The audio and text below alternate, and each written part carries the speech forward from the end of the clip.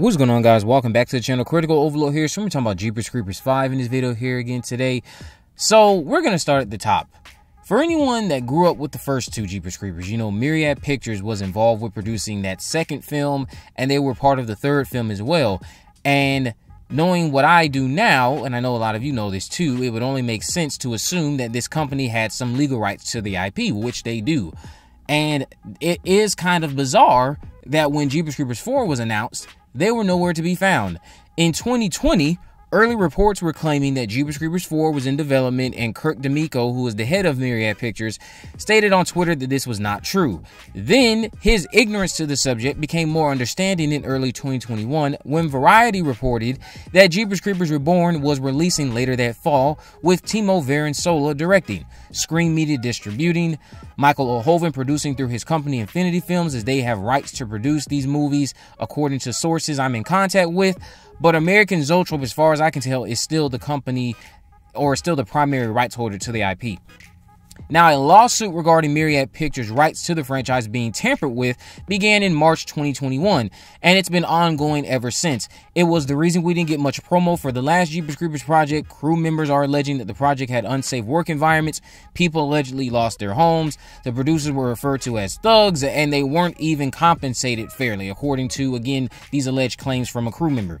This next bit isn't alleged, but these clowns also, for anyone who stayed and watched the full credits of Reborn, they had the nerve to dedicate the film to Salva's victim. Like, again, how out of touch can you be?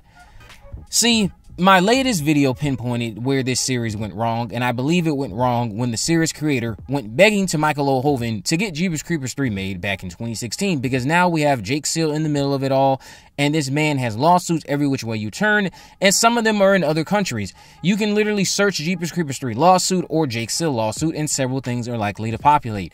It's absolutely ridiculous. I've told you guys that they intend to make a Jeepers Creepers 5, and that still seems to be the case. Sean Michael Argo, who wrote the fifth film, has made this known. Timo Vuorensola has admitted he isn't directing and cited trauma as the reason, but I'm sure several people couldn't care less, although again, I will say, if you are harassing that man, you aren't helping anything, and it's not that deep.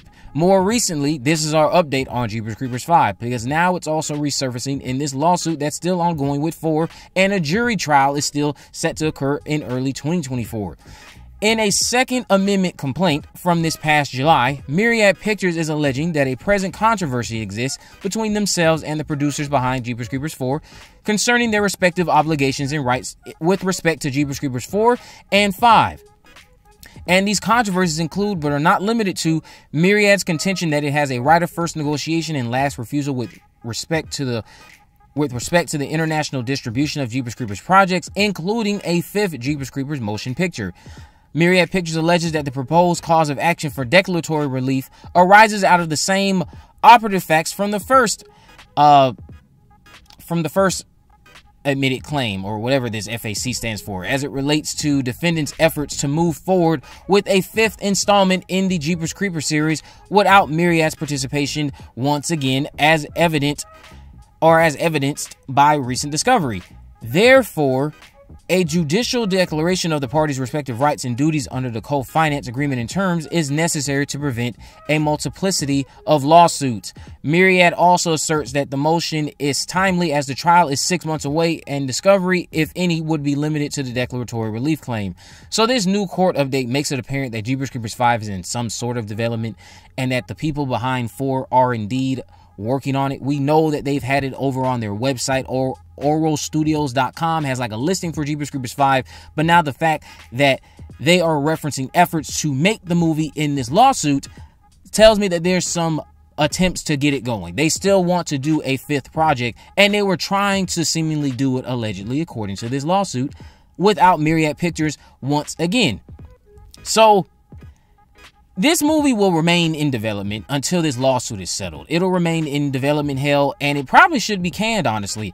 I'd imagine the ultimate end result would be Infinity Films stops this nonsense of not including Myriad Pictures in projects, but that doesn't mean that a good film would be on the way just because Myriad Pictures is having their legally obligated rights respected. Keep in mind, Myriad simply just, again, wants to have justice in regards to the rights to this IP, their rights to this IP. However, that doesn't mean Myriad cares about the overall film quality. At the end of the day, I still think we really need Jake Sill removed. We need competent filmmakers involved. And no, we don't need a Trisha sequel. We simply just desire a sequel we've been told about for nearly 20 years.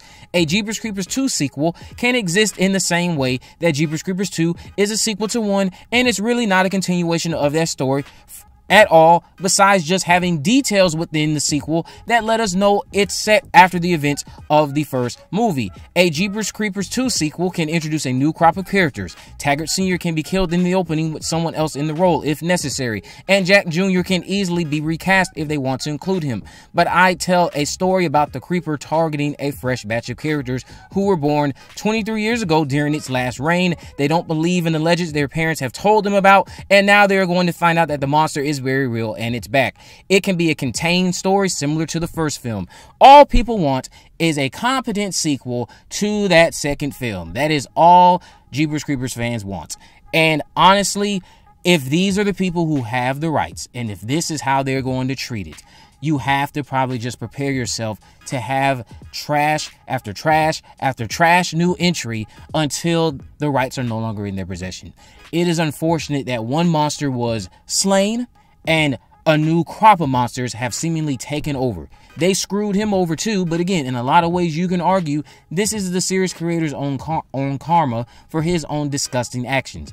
Your IP that you wanted to have thriving, well, to his credit, he never wanted to do a second film or a third film, but your IP that you attempted to thrive off of, because none of your other projects were hits, you aren't able to thrive off of them, sir, because you are someone who is a disgusting human being, and now the IP is out of your hands. It's into the hands of a new batch of monsters, and the people who would just love to see the IP thrive without all of these shackles holding it back. We can't get it because we have incompetency after just so much is going on that is not right with this IP right now. We need to have competent filmmakers involved. That is all we need. That is the primary thing we need. Let me know what you guys think about this update down in the comment section below. If you haven't already, of course, make sure you subscribe. Turn on post notification that you never miss a video.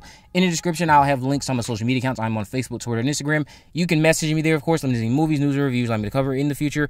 And with all that in mind, guys, I will see you in the next video.